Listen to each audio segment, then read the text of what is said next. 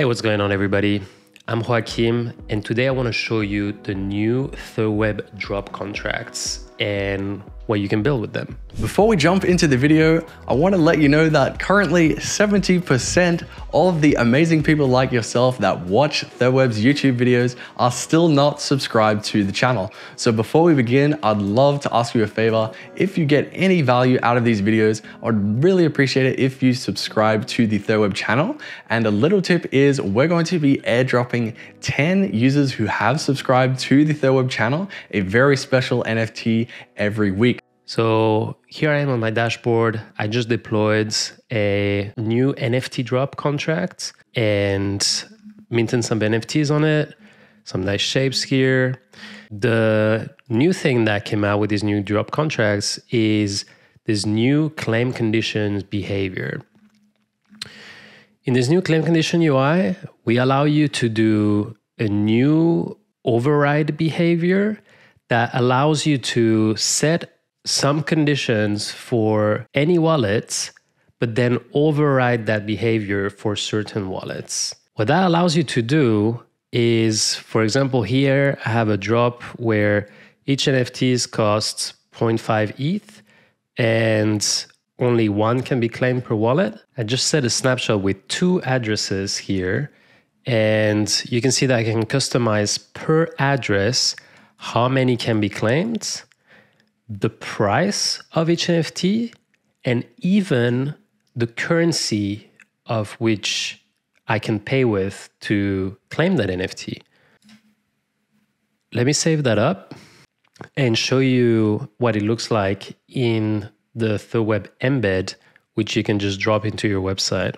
Everything I'm showing you here is doable from code as well, programmatically using the thirdweb SDK. So I just saved my claim conditions. Let's check it out on the embed tab now to see what the resulting behavior is. So here I'm connected with one of the addresses that can pay with a custom currency. So I put in the currency of USDC. So only this address can claim in USDCs. And if you remember, I put in the price, so it's 1.2 USDCs. So this is what gets reflected here. And I can claim 2, so I can add one more, but it doesn't let me go above that. And now it's gonna cost me 2.4 USDCs to claim these 2. If I switch accounts to one of the other ones in the list, this one, now it's gonna tell me I'm not allowed to mint 2 tokens because it's this address right here that can only claim 1. So let me go back to 1. And for this address, I said that the price should be 0. So it's going to be completely free.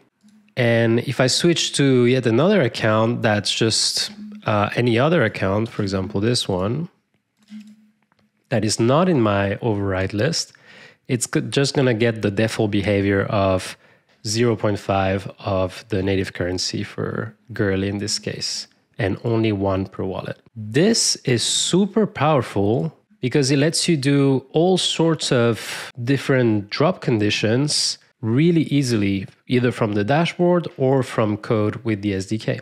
You can do this override behavior where a certain amount of addresses can claim for free or can claim with a different currency. Or you can also make it so that only addresses in the snapshot can claim, like a traditional allow list. We think this is going to unlock a lot of different use cases. Think, for example, offering cheaper or free claims for holders of your previous collection. Pay in your own token for holders of that token. The possibilities are endless here, and we can't see all the creativity that's going to come out of this. Hope you enjoyed it. Go check it out right now. The new drops V4, NFT drop, edition drop, token drop, and let us know what you think. And of course, if you enjoyed this video, you want to see more Web3 content, make sure to hit that subscribe button, and I'll see you all in the next one.